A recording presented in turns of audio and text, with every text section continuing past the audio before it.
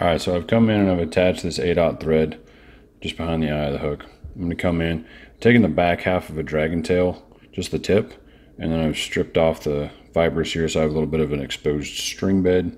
Come in, catch that string, and walk that back to just in front of the bend of the hook. I'm going to let my bobbin hang there, and I'm going to come in with a little bit of 0.03 lead wire.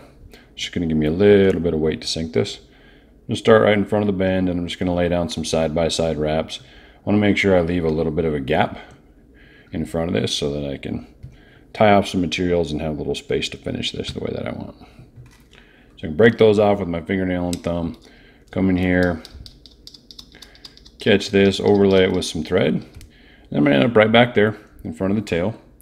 I'm going to bring this in, and this is our Distribution's Lively Crustacean Legs. Pretty cool material.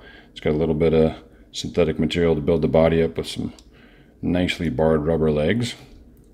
So I catch that once again right in front of the tail. Go ahead and return that thread just behind the eye of the hook. And then I'm going to start to wrap this forward.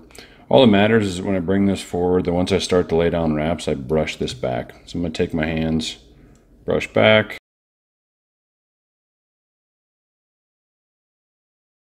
The inside of this is wire, so you can put quite a bit of tension on it. You want to wiggle this through here. I'd like to catch it with at least 2 wraps behind it.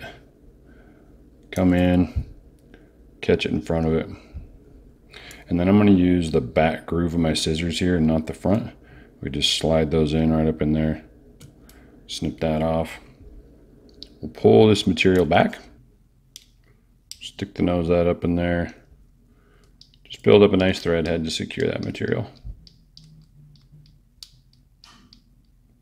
And then once you've got that pretty well locked down, come in and we'll finish this by hand.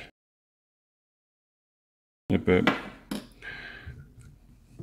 And I like to take a little bit of a brush. Brush that out. And then I'm going to come in with my scissors right across the top. I'm going to trim this off flat.